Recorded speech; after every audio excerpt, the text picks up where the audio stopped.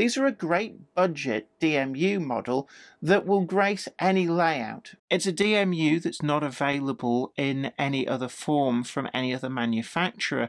So if you want a 110, it's a great model which still does hold its own considering the age of the tooling. A big hello to you. It is so great to see you as always, and I really do hope that you are well. I'm Jenny Kirk, and I'm welcoming you up here to Weir Yard because, quite frankly, we need to talk about the hobby. And it's one particular area of the hobby that does feel rather neglected. There very much does seem to have been a race to the top, with most manufacturers striving to make ever greater advances in what they can deliver in model form. And that's not in itself a bad thing, as we get extra functionality, finer detail, more detail, and some absolutely superb paint finishes. But there's a sector of our hobby that does feel like it's being left behind by all of that.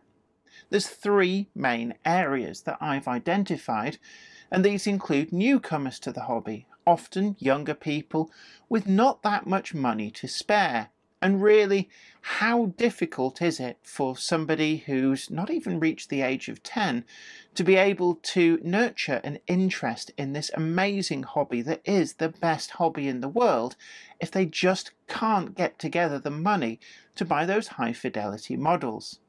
And also, there's the people who just don't have the money to spare, but it doesn't remove their enjoyment of the hobby. Where are the budget models for them? And finally, there's the people who maybe don't want all that fidelity because their plan is to get the enjoyment in this hobby from upgrading what is available at a budget level price. And for me, there's one manufacturer that hasn't lost sight of its roots and is still catering for these areas of the hobby, and that's Hornby with their Railroad Plus range. Now, we've talked a little bit about these before. In fact, we've reviewed several of the models, the Class 67, the 37 and the 31 as well, and they've all done pretty well because the Railroad Plus range includes an enhanced livery application, and that does quite a bit of heavy lifting. Even on an older model, an enhanced livery application does work wonders to bring out the detail that maybe just wasn't able to be realised in the paint finish with the methods that were used in construction back in the 1980s and 90s when these tools were new.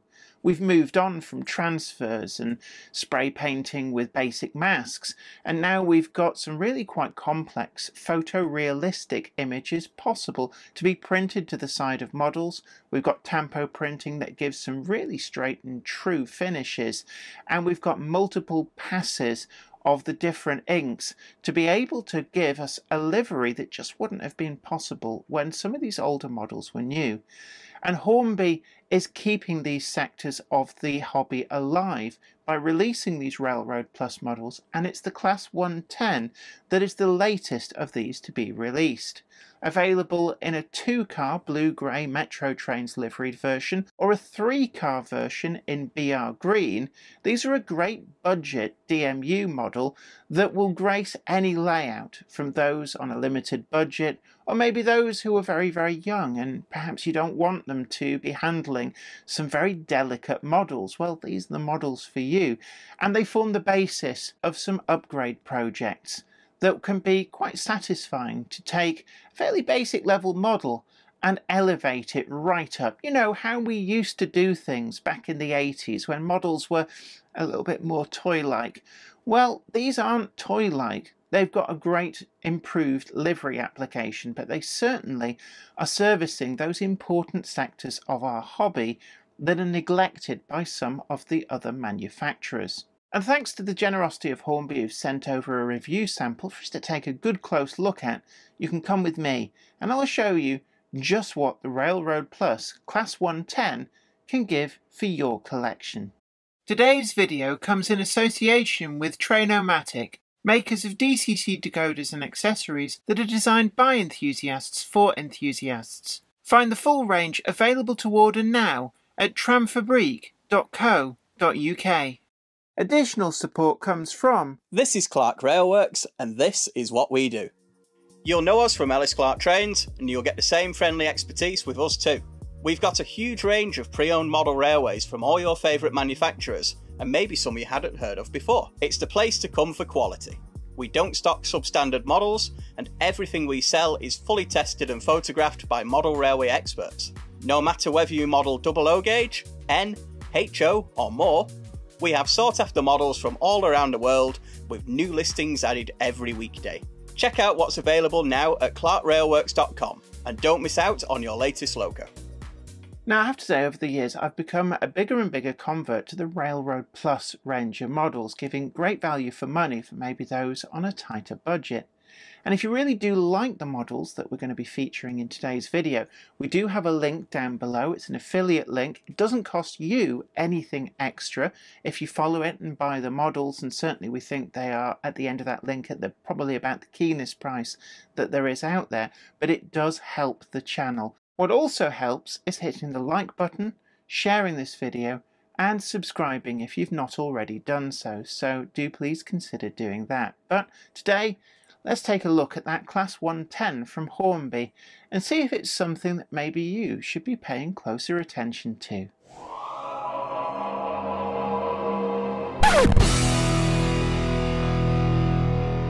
For me, Railroad Plus is something that I'm a huge fan of. It takes older models, often which the tooling's been either superseded or is considered a little bit out of date, and it gives them primarily an enhanced livery application. And believe me, that does a lot of heavy lifting to make these models look something special. But more importantly, they also keep the prices down, and in this day and age, price is always the topic that just keeps on giving. People are always talking about how expensive models are getting, and the Railroad Plus range is a concerted effort by Hornby to keep railway modelling affordable, and that is the only way that we're going to get new, younger modelers into the hobby who can still then afford models on pocket money prices that they can save up with birthday and Christmas money and actually be able to get them all on their own. The models too are also generally more robust, and that means you can be happier giving these to a younger modeler without worrying too much about lots of high fidelity detail that can easily get damaged with handling. On the channel, we've done a number of different Railroad Plus reviews, including the Class 67, 37, and most recently the Class 31, and all of these have really looked good in that enhanced livery option.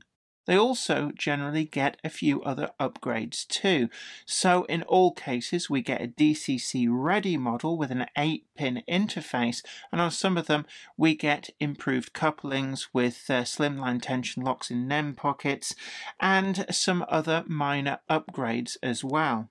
The latest release is this Class 110, which Hornby have brought out as a 3-car unit in BR green and this 2-car unit in blue grey, and Hornby have very kindly sent this over for us to take a good close look on the channel. Looking to the end of the box, we've got the Railroad Plus enhanced livery branding, and this particular one is catalogue number R30171 in Metro Train livery, the Class 110. 2-car DMU train pack, and you can see there DCC ready and minimum radius, I think that's radius 2, although by and large I've found that actually a lot of these do get round radius 1 at a pinch. The box is pretty easy to get into, and I do quite like the way that Hornby have gone with the packaging for these. Gone is the polystyrene and plastic trays, and instead what we've got is this pressed shaped cardboard, and I think it's really nice. We're thinking about the environment. There's still a bit of plastic, but a lot of the plastic and especially the polystyrene has gone, and this is all fully recyclable, which I really do approve of. I'm not really a one for endorsing huge amounts of wasteful materials being sent to landfill. We also get some spare traction tyres. Now, I know what you're thinking, but this model does have traction tyres, and it's something that Railroad Plus models do tend to have. They are older models, and it does massively improve the grip and traction. Now, you can remove them if you really want, but just be aware that it might compromise the running of the model, and the fact that they give you a couple of spares is quite handy. And for a younger modeler, to be honest, that's absolutely fine. We also get a set of couplings for either end of this unit. Now, unlike the Class 31 that we had in for review, we don't have NEM pockets on these, so we do get these older style huge couplings, but actually it should be fairly easy to upgrade these to slimline tension locks with some aftermarket parts. And that's one of the other good things about the Railroad Plus models. They also give you a great lower price starting point for doing some actual real modelling if you want to upgrade these. So for example, lighting is a first port of call. There's a lot of aftermarket stuff that can be used to add lighting into these, both on DC but also DCC is where this really starts to give. We do have out of the box the 8-pin decoder socket in here, and that does mean that natively we can support 3 different auxiliary functions from that DCC decoder, with more if necessary if you're prepared to do a little bit more work. And that essentially means you could add directional lighting, but do bear in mind that there's no power feed through to the second coach, or if you've got the 3-car unit, into the 2 other coaches. So you'll either have to have lighting that's always on, or have DCC decoders to control the lighting in those. First impressions out of the box are fairly good actually. The motor unit is not as heavy as we've become used to, but certainly the first impressions of this livery is that the application really is quite good. Bringing it in close to the camera, you can see we've got the Metro Train branding, and this is where we start to see some of that enhanced livery. The demarcation between the yellow front and the blue is nicely done, with the hinges on the door just protruding to the yellow section, which seems to look fairly reasonable. We've got the private branding there, really quite crisp and sharp, and even though these are moulded relief, they are picked out in silver, which does go a long way to improve things. The rest of this branding is crisp and sharp, and I particularly like that Metro Train logo, where we've got everything where it should be and no fuzziness to the white. You can see further enhancements in this livery, where we've got the grey and the white surround that crisply goes around it, and that is something that previously you might not have seen quite so many passes of the colour printing. On the windows too, you can see we've got these, I think these are no smoking. Yeah, I can just make out these are no smoking on the windows, and that again is really crisply done. We've then also got some of the detail which is moulded as part of the glazing picked out in the silver, and that too is further enhancements that really does go a long way to improve the look of this model. All of this detail on the side is moulded, and again we've got further passes with the silver, and this glazing does seem to be fairly nicely pushed in there. It's a push fit from the back. It goes right into the recess and doesn't look too prismatic at the edges either.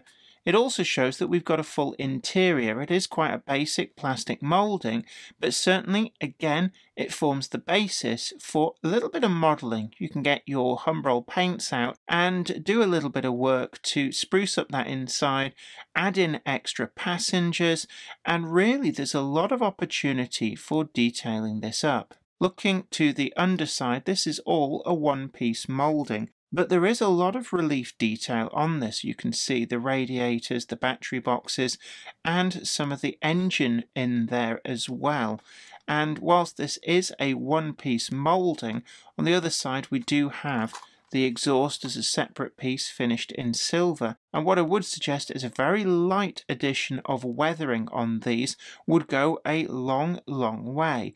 Certainly some of the Humbrol weathering pounders are a great place to start experimenting, and remember, less is more. Just a little bit of frame dirt would really bring out some of this detail and quickly start to show off this and really make a massive massive improvement to the model. You can also get your paints out, and there's a few bits and pieces in there I can see which could be enhanced with very careful addition of some paint enhancements. So there's a lot going on and a lot that you can do.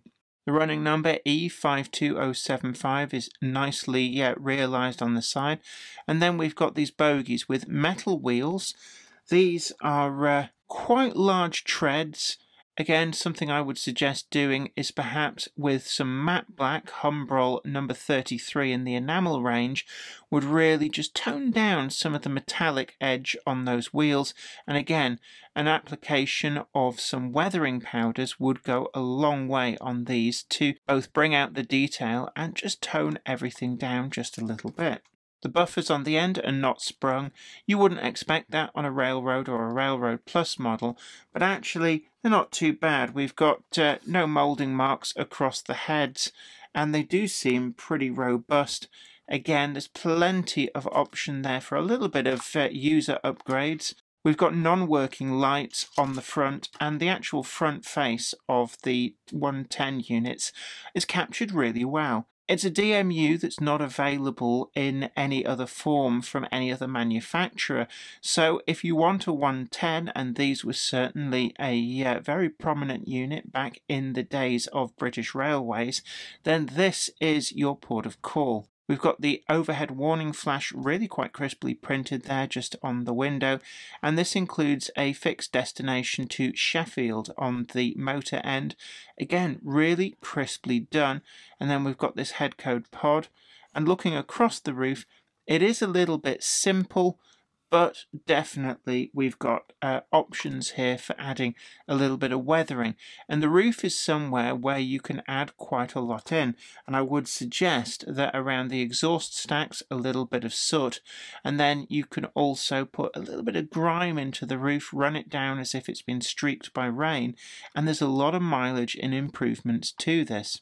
On the back of the driving unit, we've got another overhead warning flash, really quite crisp, separately fitted exhaust stacks, and these go up either side of the corridor connection. We've also got these windows into the vestibule, and we've got the TOPS data plate, which really is quite crisp and really nicely done. Another example of this enhanced livery.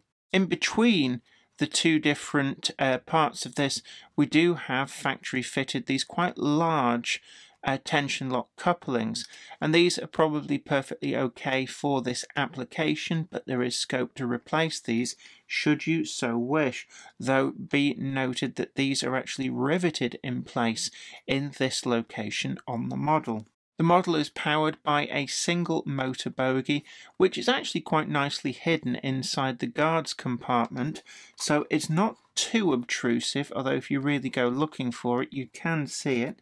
This drives to all four of the wheels on this bogie with traction tyres on one side of each of the wheels. What's interesting is that we also get brake shoes that line up with the wheels, and this is something that you might not normally expect, but it's nice to see, and certainly it goes a long way to make these bogies look proper and as they should be. Does your home insurance cover your model railway collection? There can be certain conditions or limitations attached to your policy which could leave your collection uninsured or with very limited cover from all kinds of risks. For example, many home policies only provide very limited cover for contents kept in garages or other outbuildings, and some will only cover for collections up to a limited value. Magnet Insurance are here to help give you that peace of mind, making sure that you don't get caught out. Our specialist policies are flexible, and we can work with you to make sure that your collection is correctly covered and answer any questions that you have. Put your mind at ease by giving us a call on 01636 858 249 or visit our website for a quotation at www.modelrailwayinsurance.co.uk. Turning to the trailing car, again we've got some different detail differences here. This is not just a duplicate of that first car. You can see we don't have the guards compartment, and certainly again we've got a wealth of extra livery enhancements, including some of the no smoking lozenges, and then we've also got that interior which is quite visible inside there, and I do love the thoughtfulness that just a little bit of paint brings out these window ventilators, and we've got some in the open position and others in the closed position just to give us that little bit of variety. This unit also features the exhaust stacks and that really quite nice tops panel too, overhead warning flashes. A lot of the rest of the detail is moulded on, but actually it's not too badly done. And we've got a slightly different roof layout on this as well, again as per the prototype. At the cab end too, we've got leads this time already fitted. It is really nice and crisp. The windscreen wipers are not picked out though, and that is one area where I think Hornby have missed a trick. These could easily have been enhanced with a very, very light dusting in the silver pass that they've done on the sides here, and would have really brought out that extra detail, but it's not really a huge issue. On this we've got again same pattern metal wheels. These are fairly free running, but there appears to be no pickups whatsoever, so if you want to fit internal lighting you will need to add your own pickups into this. But we do have a nice clear interior with that fully modelled interior seating, which would benefit from a little bit of extra paintwork. On the underside again it's all moulded as one, but we do have this additional silver exhaust on the side. And once more, a little go over with weathering powders from the Hornby range really will bring this out. Just a quick note on the couplings: if you wish to add say 2 class 110s together, we do have a mounting point on the bogie for the extra couplings, and these are provided in that extra bag. These are the same fat style ones, but it is quite possible to make use of the nuts and bolts that come with these to fasten them to actually fasten in aftermarket slimline tension locks. And I would suggest that if you're not planning on coupling this to anything, just dispense with these entirely, or if you do wish to couple it to something else, then do consider the slimline tension locks, as they do go a long way for enhancing the look of the model. On DC, the model performed really well. It was a good smooth runner out of the box with a realistic top speed and some quite good control on my Gagemaster Model D controller. There's no additional lights, but it does pick up from both the motor bogie and the non-motor bogie on the driving car, and that means that you do get some really good smooth running even over Insel Frog points. Because it's got such a broad wheelbase, it doesn't seem fazed by these at all. When it comes to DCC, I'm going to be fitting an 8-pin Train-O-Matic decoder, and this fits into the socket that is found in that motor car. Unfortunately, I do believe that these models date from a time where Hornby didn't really expect anybody to need to gain access to them. They've now been made DCC ready, so it's much more likely that a user does need to get into them. And because of the design, this is something that really is a little bit trickier than it needs to be. I understand that they wouldn't want to completely redesign the model, as this is, after all, in the budget range, but it is an area where I've run into some difficulties just trying to get inside. There's no screws. It's just simply a case of getting a fingernail under the side of the model, and this is where it can get just a little bit tricky. The model is held together by the glazing, and when you move the body sides apart to unclip the glazing, what actually happens is the glazing stays clipped in and ends up sliding down and getting jammed. So at this stage I'm going to use a very small screwdriver and just unclip that glazing. Once you've finally managed to free off those clips, I will show you what exactly is holding them in. You'll see we've got some clips just down the side of the unit, and these marry up with these plastic protrusions out from the glazing, and that's where a lot of the problem creeps in. As you can see, this often causes the glazing to come free. It's not actually glued into the model particularly, so it's a little bit of a stubborn area. You just have to be quite careful, and when you come to reassemble, just squeeze the glazing back into place. Inside though, we can see the plastic representation of the internals, and this would be a good time to do a little bit of customization. It's something that you can do with these models without worrying too much about running the risk of ruining something expensive. You could imagine spending a couple of hours with a variety of different paint colours. You could do the floor in one colour, the seats in another, the walls as per the prototype, and you could also do the full driver's cab, picking out all of this relief detail, adding a driver, adding passengers, and very quickly you can see that this model would become something quite special, and it's a great modelling project that afterwards you can look at it and feel proud with what you've achieved. The 8-pin socket can be found in the chassis. We've got some weight in here, which is actually a reasonable amount. With the traction tyres, this doesn't seem to be too bad a performer. You can see the wiring across the bottom, and there's plenty of space down here to put the decoder without impinging into the internal compartment of the model. If you want to add sound, the HM7000 series of decoders will fit into this. There is space to be able to get your speakers down underneath the floor, and there is also a forthcoming first generation DMU sound profile for these HM7000 decoders in the form of the Class 121 bubble car, and this would be a good close approximation to be suitable to add sound to the Class 110. Fitting the decoder is quite easy. Just rock the blanking plate backwards and forwards, slowly working it out, and then you can see just there we have that pin is designated as pin 1. What I like about the board that Hornby use is we've got little solder tabs on the board, which does mean that if you want to add lighting into this unit, it's really easy to just solder to these solder tabs, and you've got instant connection to your DCC decoder, giving you 3 auxiliary functions without needing to do any difficult wiring. Orange is your pin 1. So line this up very carefully, make sure all the pins are in place. Don't force these in, you will just damage the pins on the decoder. A little bit of firm pressure and manipulation may be necessary.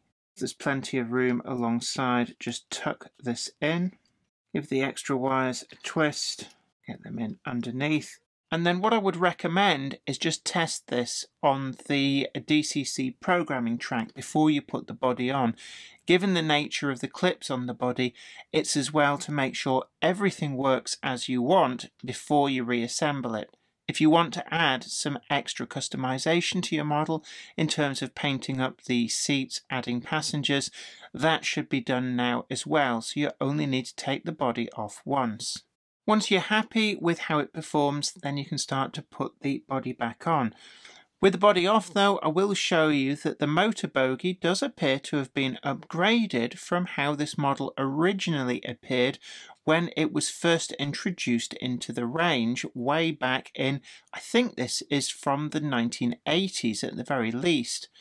This is a much more reliable motor bogie and certainly performs a lot smoother and a lot less noisily than its predecessor ever did. And to get the body back on, make sure that you align the motor bogie correctly. Get the motor bogie end clipped in first. There's just a little lug on this end that goes in and makes contact. And then work the rest of the body back into place. One thing I would suggest is very carefully you might need to prise the body up and over this end piece on there, and then it should just slip down into place. And then once you're happy, just a quick check, and then we can get this on the track and up and running. On the tracks of Weir Yard, the unit performed well. It does have those traction tyres, and they can be a little bit of an off-putting thing for some people. But with this unit out of the box, there's not a huge amount of weight to it, and it really does need those traction tyres to put in the performance that it did. Without them, I suspect it really would struggle, because the unit is quite light. The other area of struggling did seem to be over Insulfrog points, and it was always when the motor bogie reached the point that it tended to, at very low speeds, just splutter and sometimes stall out. Pressing down on the unit at the other end very quickly got it to pick up and carry away, and I deduced from this that there isn't a lot of weight over the other bogie that has pickups, and this could easily be rectified maybe by cutting up some offcuts of lead flashing, or maybe even just putting in and gluing in some steel washers just to bring up the adhesive weight, and it would improve the performance enormously. Over the rest of the point work, it did make it through just fine. There was no signs of derailing, and it did take in the twists and turns, including the torture test track, with the greatest of ease. It did feel, though, a little bit jerky at low speed, and it wasn't too bad. Certainly I've seen other models that were a lot worse, but it is something that I did note in the review. All in all, though, for a Class 110, this is definitely a reasonable model, and it's coming in at quite a reasonable price point as well. The RRP for this 2-car blue-grey unit is £149.99, and the 3-car unit is coming in at £199.99 RRP, and that's in the plain BR green. That's certainly a lot less expensive than what we're becoming used to seeing these multiple car units retail for, and with retailer discounts that will bring these down even further. It certainly puts them in the price range of those that have a very, very restricted budget. And with Hornby really being the only player in town producing locomotives for the lower end of the market, it really does have to be applauded. It's a great model which still does hold its own considering the age of the tooling. It might not match up to the high fidelity models that are coming through now, but the price point really does forgive a lot, and there's certainly a huge amount of room for improvements with this model that the user can easily undertake, from a light brush over of brake dust weathering to bring out the detail on this underframe, through to adding lighting within, painting the interior just to get rid of some of that shiny blue plastic, and adding in maybe some figures too. And this could very quickly, very easily, and without a great deal of outlay, quickly become a really quite eye-catching piece in your collection. So now we come to the scores. First up is build quality, and I have to say that it is quite a nice simple construction. There's not a huge amount of separately applied detail, but those that are here do add to the model. There does feel to be a lack of adhesive weight, and that does show itself with slow speed running, but it's something that the end modeler can rectify fairly readily. The wheels would also be improved by a quick paint over with Humbrol number 33 in the enamel range, and the black would certainly tone down these wheels, which do have a somewhat wide tread to them, which detracts slightly in this shiny appearance. The windows do flush fit. They're quite a crafty construction pushed through from the other side, but I did find that they had a habit of easily being able to be pushed back into the interior, and certainly when trying to get the body off, they really did tend to pop out and jam, making that job a little bit harder than it needed to be. The interior has a one-piece blue plastic moulding, which is actually quite reasonable. There's no additional colour passes on that, and what you get is the base plastic colour. But again, it's a great starting point for the user to be able to customise this model. It is quite robust, and that motor bogie does provide a reasonable amount of power, and the grip, whilst compromised by the lack of weight, is improved by those traction tyres, although staggering these one side to the other would have helped perhaps with some of the pickup issues. The couplings are these fat tension locks, and I can't help but feel that these might have been an area for a degree of improvement, as we've seen on some of the other Railroad Plus models, with a narrower format tension lock at the very least. Although out of the factory, they don't fit the front and rearmost couplings, and actually this is a plus point for me because they would look quite ugly, and for most users they'd be running this model as just the two-car unit. They are in the box for the user to fit themselves, and the nut and bolt construction of that is pretty good because it does give some degree of flexibility.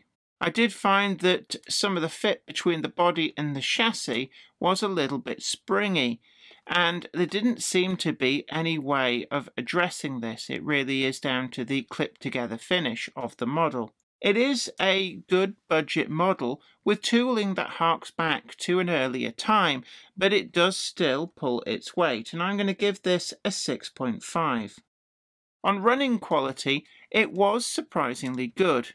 Again, that improved build of the motor bogie does provide a reasonably smooth performance, certainly far better than I remember these models being back in the day when the tooling was new. It is hampered a little bit by those traction tyres, and they would have been better staggered just for a slightly better pickup, and a little bit of extra weight over the other end would have helped with the pickups from that bogie. But all in all, it did perform reasonably well on wear yard. It took in all of the areas of track with no sign of derailing, and with that extra weight, that would have gone a long way to remove any issues that we did have. So I'm going to give this an 8.7. On DCC Fitting and Innovation, this is an area where it felt like it was a little bit more complicated than it needed to be. On paper, the body just unclips in 6 places and lifts off, but the reality of this was, certainly on this model, was that the clips are part of the glazing, and the glazing is such that it very quickly just pops out, leaving you in a half and half situation with the windows jammed inside, and you have to go in with something like a very, very small screwdriver to very carefully jimmy them loose. Once you do get inside, though, there is a lot of room. The DCC socket is thoughtfully placed underneath the seating, so there's no need to actually intrude on the inner passenger space when doing the DCC fit. I also like the circuit board that the socket is attached to. With the solder tabs for all 8 of the pins visible, it makes it incredibly easy for any user that wants to do a lighting upgrade on this model, because they have got a simple place that they can solder the wires to unobtrusively. There's also plenty of space if you want to add a stay alive, and that is something that would improve that slightly hesitant running when running over insel frog points at low speeds. There's also plenty of space for sound fitting this model if you wish to, and I could see no issues with the HM7000 fitting into this along with its speaker setup too, without any visible signs of that protruding into the compartment above.